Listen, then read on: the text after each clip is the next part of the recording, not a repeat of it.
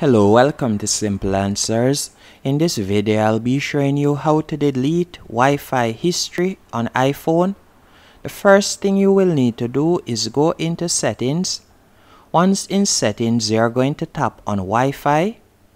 Then you are going to tap on Edit in the top right hand corner.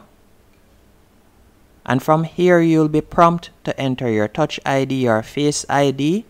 And you will see a list of all known networks that you have connected to in the past.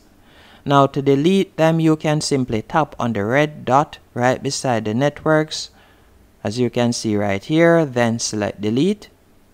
Then after you have deleted all networks, you'll tap on done in the top right hand corner, then select remove, and that's it. Hope you found this video helpful and informative. If you did, be sure to hit the like button and subscribe, and thank you for watching.